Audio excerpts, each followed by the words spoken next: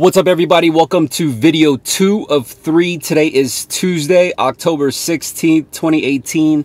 As you know, there's going to be a 3-video series that's going to be dedicated on how to originate purchase business, because I think this is vital if you're a mortgage loan officer going into 2019 and you want to ensure your success. You're going to need to know how to really understand the dynamics and the science of purchase loans. And today we're going to talk about how to actually capture and sell the realtor, because yesterday we covered how to properly capture, set up the expectation, and really hone in on earning the loyalty and the trust from the prospect. So yesterday, if you missed yesterday's video, I'll leave a link below this video in the notes. So be sure you catch all 3. Be sure you watch the entire episode, and do me a favor, comment below. Let me know you watched it. Let me know if you like it or not. Let me know if you found a specific section by time stamping that part of the video and what your greatest takeaway was. It really helps me out, and I read all the comments. I reply myself. I don't have a virtual assistant that replies to my comments. So, I really engage with the community, but it helps everyone else that's also watching, because I'm able to really study what those inquiries are, what those comments are, and then also feed on it and actually build on that and dive a little bit deeper on those comments. So be sure to engage inside this video. But like I said, today's video is really going to be dedicated around the topic of the realtor. And whether you're an outside loan officer or you're an inside loan officer, I happen to represent the #1 team on a national size, multi-billion-dollar direct lender. We're one of the top direct mortgage bankers in the entire country. And so I'm fortunate and blessed to have this insight and this experience on both sides, both the outside and also the inside. Plus, as you could tell through all of the plethora of videos that I've collected thus far and how passionate I am on this video, this is my art. This is my science. This is something that I'm very passionate about. And, yesterday, again, we talked about how to capture the prospect, and I gave you certain ways on how to word certain things so that you can stand out and make noise in a different way. And it's going to actually coincide with the message today, because I believe that you need to sound different. You need to make noise in a different way when dealing with these realtors. It's important. Otherwise, you're just going to sound like noise, and people tend to cancel out noise when it has nothing to do with them. And so in this video, we're going to talk about how to capture realtor business. Let's go.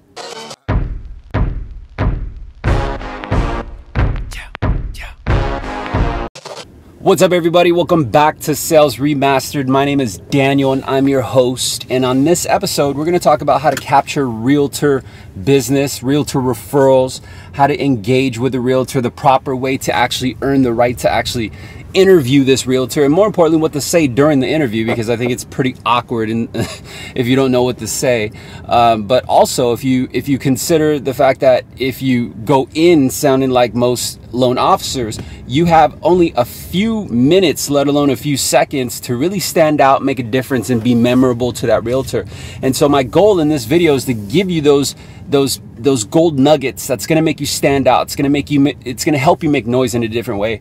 And so, as I'd mentioned, whether you're an outside loan officer or you're an inside loan officer, I think it's important that you identify, how you're engaging with your realtors first and foremost. Because with the inside loan officer, right? Like if you're working from a call center, you don't necessarily meet with your realtors in person. You're not out there scouting realtors, and that may not even be your primary method of generating leads. Typically within a call center, you're actually given the leads, and that's the benefit of working in the call center. However, from a business standpoint, since there's such a large investment of generating the leads, typically an inside call center has better pricing than a retail office. The retail office I'm referring to are those outside loan officers. And so if you're an inside loan officer or inside loan agent, you have to recognize what your leverage is, because it's ultimately going to be the leverage that you talk about when dealing with realtors. And more importantly, it's going to also help coincide with the second piece of leverage, which you actually work within the corporate office or within the department that handles the transaction. And so, as like, for example, a retail loan agent is outside, so they can't necessarily walk over to the next cubicle or the next department and literally meet with the underwriter or talk to the processor. And that's important, because at the end of the day, the realtors, they're just like us, right? They are straight commission employees. They're business owners, pretty much. They're entrepreneurs. So you have to think of it that way, because you have to treat them that way. And when you think about entrepreneurs, or you think about fully commissioned employees, one thing that's important to them is their business, right? That's their lifeline. And when you identify that that's their most important piece of the day, that's their whole why, that's their emotional why factor, you can then start to tailor your verbiage around that topic. And so, for example, when inside loan agents talk to realtors, we have to understand, even outside loan agents talk to realtors, we have to understand what piques realtors' interest, right? And for outside loan agents, I'm going to get to you as far as what, how you can leverage your capabilities as well. But I want to take a step back and really identify how the realtor mind works. And as I had mentioned, the realtor mind works is all about certainty. Realtors, just like prospects, just like us, for example, we need certainty. And so a loan officer, just like we hold our loan processors accountable, or we get upset with loan processors or loan underwriters or guidelines or AUS answers, we also have to think that that is the same reaction that a realtor would have when they're dealing with loan agents or anyone involved within that transaction, because with empathy, we'll realize that the realtor has invested a lot of time in marketing, has invested a lot of time in doing open houses and scouting and follow-up calls. And so when they get a transaction in escrow, it is very important, because most realtors don't operate with a base salary. Some of them with a guarantee, but they got to make up that guarantee, right? In most cases, they got to pay that back, because sometimes it's a draw. And what we have to understand, engage with, is that sensitivity. Much like we do with our prospects or our leads, we're selling based on emotion, and the realtors are no different. But the emotion is not just coming from the realtors. The emotion is actually coming from the loan officers ourselves, because knowing that we're almost equal counterparts, like loan officers and realtors, knowing that we're almost equal counterparts, we on our side, the loan officer side, may get sensitive a lot of the time when realtors act like dicks, right? Or realtors act like too good to be true, like they foo-foo and shit. So sometimes we take it to heart, like it's our fault, like it's their fault, like it's us that made them like that. But when we do take a step back, have empathy, and realize that realtors are simply getting scouted like the hottest chick at the bar. Everyone's looking at them, everyone's hitting on them, everyone's giving them that horrible pickup line.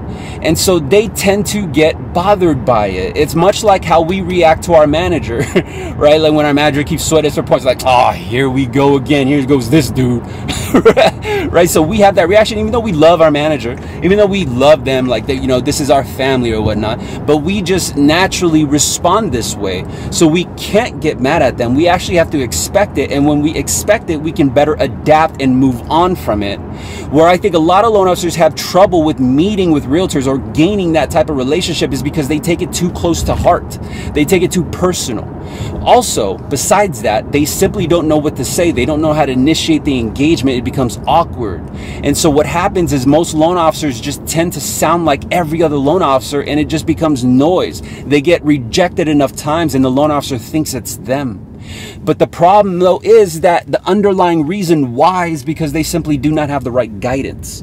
You're probably getting led by someone who never did it before. You're probably watching the wrong videos on YouTube, or you have no mentor on your side on how to properly do this. So let me tell you how top producers are crushing it in this game, man. And when you take a step back further, and you realize that realtors only really want one thing, and that's certainty. And so the question is, well, how do I give a realtor certainty?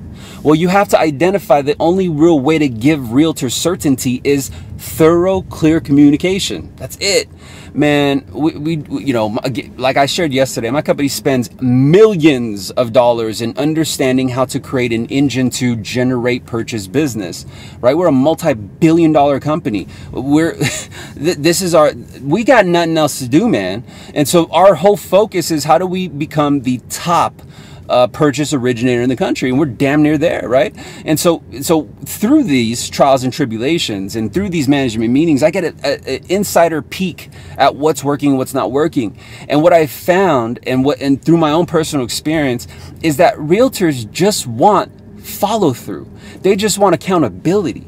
They're just like us. They want concise, direct, clear to the point communication, and they want notifications, boo-boo.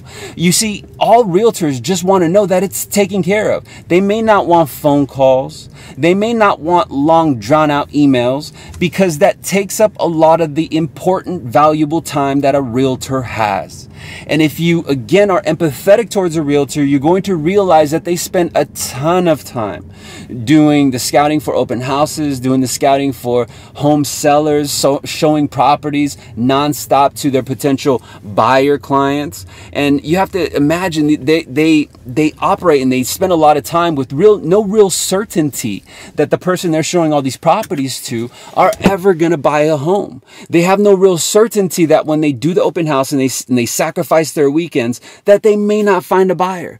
And so if you are different than what they normally go through on a day-to-day basis, and you can include the certainty, right? The notification, the clear communication, the vision, the clear sight of what exactly is going on, well, guess what? You just stood out from the rest. You just made noise in a different way, because all our competitors, all the other loan officers, you know how they sound? What they sound like is that they sound like, hey man, who are you putting your business through? Hey man, put your business through me. Hey man, I'm the #1 company in the world. Hey man, I got the best company in the entire universe, bro. Like, hey man, like it's all it is those cheap pickup lines that the hottest chick at the bar is hearing all day. And what happens is they begin to mute you out, so much so that when they hear you're a loan officer, they're already expecting you to hit on them. And so how do you come off in a different way? How do how do I approach a realtor then, D? Well, most of the time, though, if that's your question, it's because you're an outside loan agent. And just like I said, I'm gonna take care of my outside loan agents. Inside loan agents, I mean, they're primarily focused on the consumer, right? But it's important that you stick around, you watch tomorrow's video, because I'm going to tell you what to do with those transactions. And it's important that you foster that, because that's going to create a lifeline in 2019. Your income is going to explode.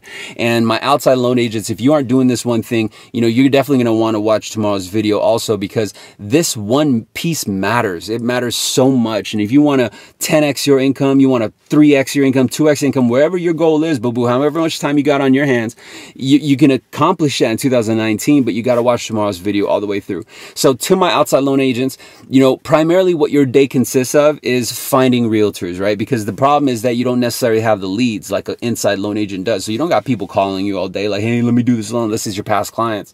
And sometimes, some of the outside loan agents, you just simply don't like refinances. I get it. So be sure you send them to me. Hit me up at daniel@salesremaster.com. I got you, boo-boo. Any of those refinance, feel free to send them over to me.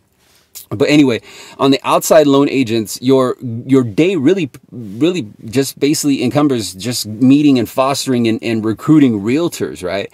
And however you get around to it, however you market their attention to bring them to you, that's it's going to be all different based on what brokerage and what resources you have. But if you need some ideas, again, be sure to watch tomorrow's video. But what do you do when you actually meet with them? Because a lot of your outside loan agents are going to meet with them at like a coffee shop, or you're going to meet with them at lunch, or you're going to go to the broker's office and maybe meet with them in their own setting, or they'll probably come to your office and meet with you for a little bit.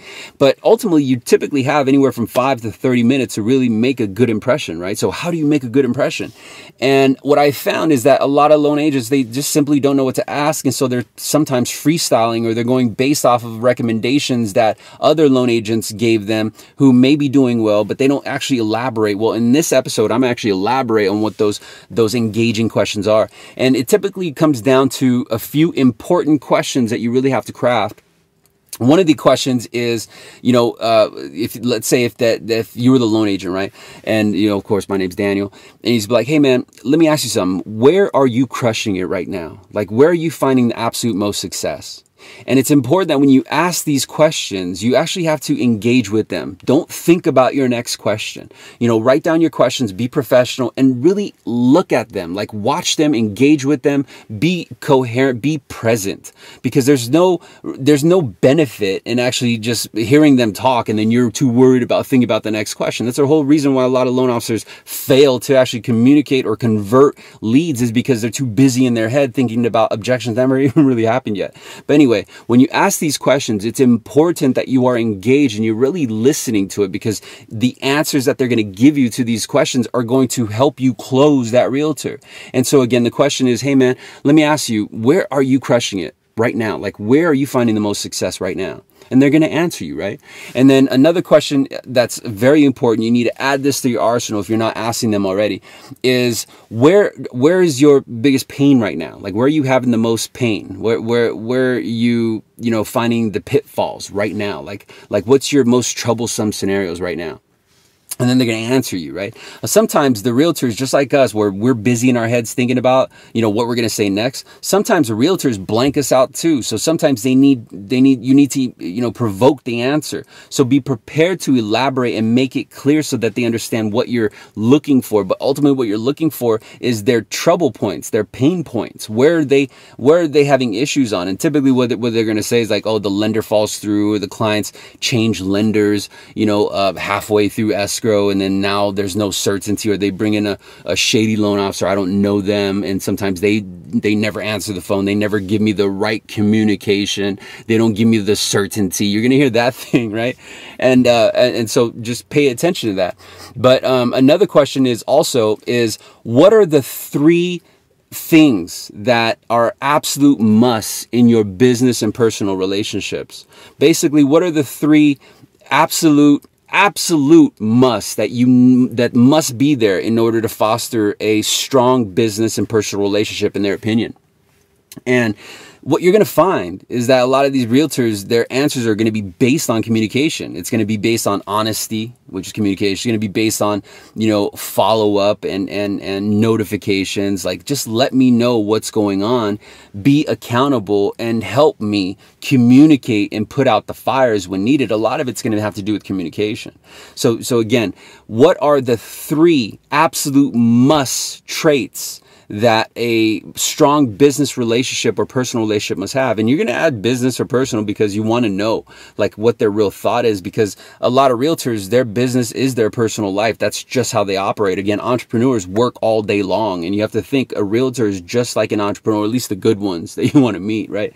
And then another important question is, how many families do you want to help this year? Going into 2019, what's your goal on how many families do you want to help next year?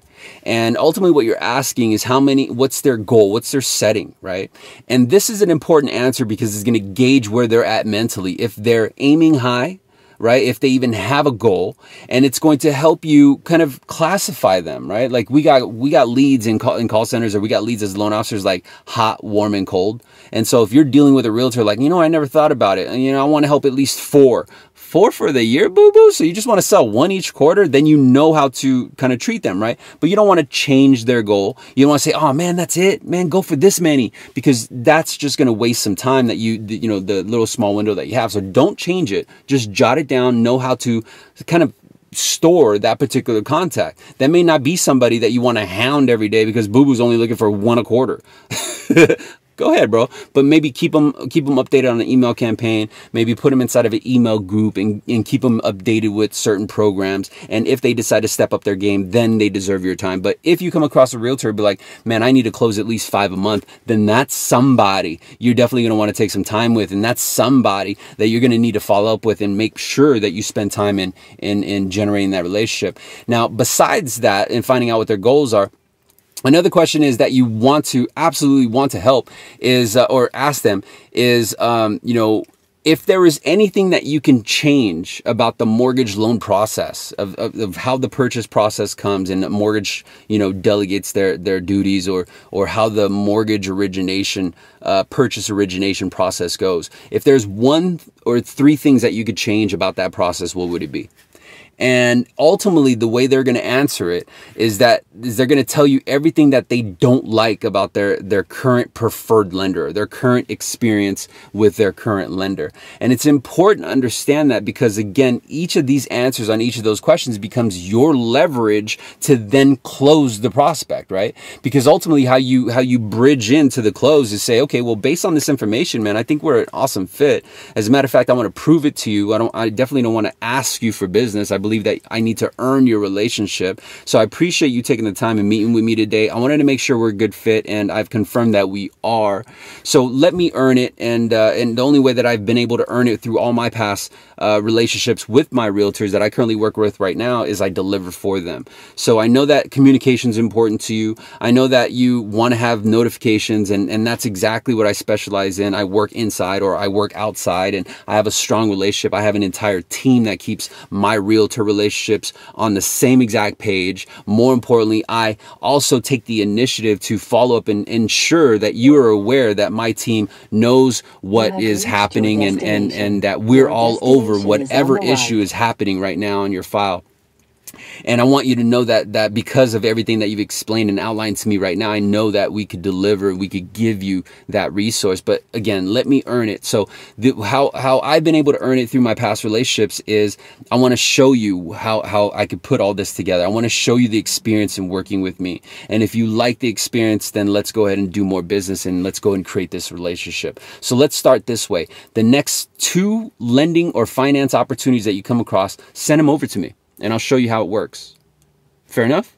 And then you move in for the close, right? Because ultimately, just like a prospect, when you pitch a prospect, you're enunciating their goals. You're kind of framing their mind of exactly what they want. Well, in those questions, in those set questions, if you've been listening and taking notes, you already know exactly what they want, right? Like you're enunciating, and you've shown that you've heard them. But more importantly, now they don't have any other reason to say no, because you've just identified and isolated the focus and how you can help them and what exactly they want and they need, right? Now, here's the thing though, is that just because you had a successful meeting doesn't mean you have a realtor yet. It's important to do a follow-up. So if in the course of the week you have 2 realtor meetings every single day, Friday, at the end of the week, needs to be your follow-up. And the bridge through the follow-up is like, hey man, I know you're gonna have a busy weekend. You probably got some open houses, so I wanted to catch you before you got too busy. Hey, we met on Monday, we met on Tuesday, and I want to thank you again. But more importantly, here's a link to some information that I shared with you. Here's some reviews that I shared with you. Reviews are an absolute must. When you close a transaction with a realtor, there are a few people that any purchase transaction for that matter, there's a couple people that you really need to start planting seeds to foster relationship with, and ask for reviews if you can. But don't be bugaboo, don't be a stalker. But more importantly, you want to ensure you are building your Rolodex, and those people are the buyer agent, which typically could be the person you're working with, or the seller agent, and then their brokers, the people who actually own their brokerage. You just want to create some sort of template. Say, hey, thank you. I worked with John Smith, and he was really delighted. So I want to thank you very much for hiring a professional, keeping the absolute best in your brokerage, and I want to salute you, and I thank you for allowing me the opportunity to work with them. And that just puts you in a good light. But also the escrow agents, you want to send them kudos as well. You're marketing every single day. You're marketing and you're creating these relationships, because you don't know which relationship is going to become a fountain of business. But when you engage with them again in the future, you can cross-reference, and then you can ask them for reviews. Because when you get reviews from realtors or escrow agents or brokers that say, hey man, Daniel did an awesome job. He was always notifying us, kept us super clear, and closed on time. He over-delivered. That becomes social proof, and then that becomes your pinpoints that you could share in the meetings with your realtors. Like, don't listen to me. Listen to what your competitors say, boo-boo. If I could do it for them, why can't I do it for you? And that is how you generate the interest in a realtor. Now, for inside loan agents, man, you have to do the same exact thing. You have to really capture the attention from your prospects. But if you have an opportunity where you're actually out and farming and originating real realtor relationships, and you could do it from a call center. You know, don't limit yourself, but it's all going to start with how many transactions you get, because you have an opportunity to deal with the prospect, and you have an opportunity to capture their reviews, and you want them to give a reviews like, yeah, we had a fast closing, there was no headaches, he over delivered, communication was crystal clear. And more importantly, you want to reach out to the realtor, because I'm sure that's what you're doing inside, even inside loan agents, you're introducing yourself to the realtor. Understand that you need to act as if that person is going to give you the most business in the world, because if you act that way, your tonality changes, your demeanor changes, but more importantly, you have right to then ask for a review from that realtor. And guess what? That becomes your ticket to earn business with other realtors, because you are the inside loan agent. You do get the better pricing. You do sit next to the underwriting department. You can get everything expedited. You are held accountable, and you did give them notifications because you understood that communication is key in dealing with these realtors. So I hope that you found this video helpful. I know we're about 26 minutes in, but there are a lot of gold nuggets sprinkled throughout this video. So if it brought you value, please like, share this video with someone else who's out there in the purchase game trying to kill it. This is going to be your way to be prosperous in 2019. I appreciate your time, and I'll see you on the next video. Tomorrow, we're going to cover what you do with social media, the technology. How do you actually build lead magnets? And so tomorrow is going to be how to properly market using the technology and the resources that you have in front of you today. And I'll see you there. Bye. Let me show you everything I know. Jungles like